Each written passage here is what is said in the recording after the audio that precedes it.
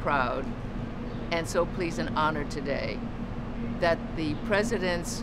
executive order for the Hispanic prosperity is a very unique opportunity and a real milestone for the Hispanic